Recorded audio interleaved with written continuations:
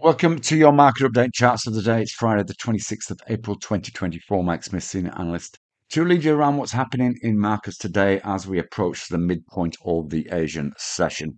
Lots coming across the newswires today and likely to continue to be the case over the next 12 hours or so. It was a soft session in the US overnight as expected after Meta underperformed on earnings. We also had weak GDP and QoQ PCE data a little warm, dragging on sentiment.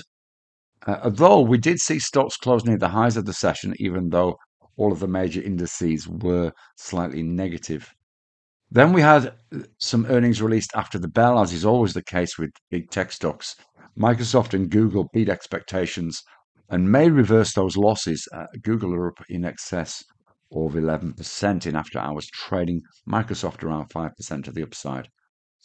However, we do have the PCE year-on-year data, which is the more important number, out tonight, and the BOJ rate decision is due with an important press conference later on this afternoon. That could significantly influence yen crosses. So really worth taking that into account in your decision making. We could see rapid movements, particularly if they intimate there may be some yen intervention in the pipeline. US futures are up in trading today with those Nasdaq futures more than 1% positive on the back of those earnings. Asian markets recovered from some of yesterday's losses. The Hang Seng still outperforms. The ASX was shut, of course, yesterday, so 1.25% to the downside. Really haven't moved very much since the opening selling. European futures are pointing to a higher open simply because, of course, the US continued to go up after the European markets closed yesterday. US dollar index looked weak again. It's fairly near neutral in Asia today, but so gold edged higher after that big drop earlier in the week. Copper remains very bullish, testing 2-year highs right now, and buyers still look as though they're in with some move to the upside in Asia also. All edged up remains in a range in Bitcoin, still trading around about that 65,000 level in what has been a very choppy week. We did have some Australian PPI numbers, which probably hasn't enthused the ASX very much. They were slightly warm, but that US year-on-year PCE and consumer sentiment out later, and the BOJ rate decision and press conference all have significant market moving potential, and so today should be considered high risk. A couple of charts at Core RI. We're going to start with Mesoblast. You can see it's pushing hard up against this 95 level.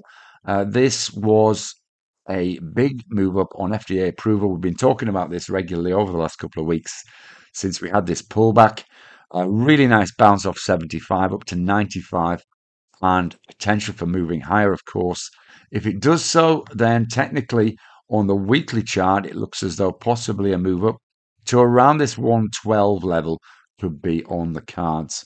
That would take us back into a range that we're in for the first half of 2023.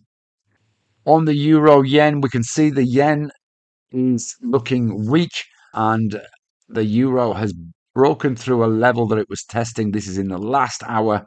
So we're now at 167.40 and look as though we could be up for a 42 pip to move to the upside as a minimum if this continues.